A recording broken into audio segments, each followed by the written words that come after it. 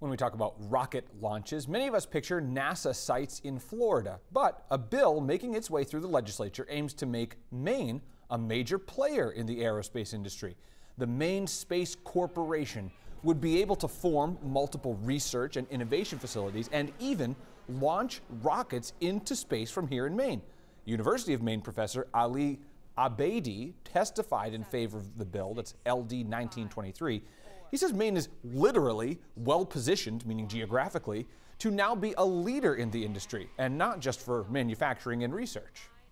Maine has this almost 2 decades of infrastructure development, but also we are very uniquely positioned to access the polar orbit compared to the Florida sort of launch site or California launch site.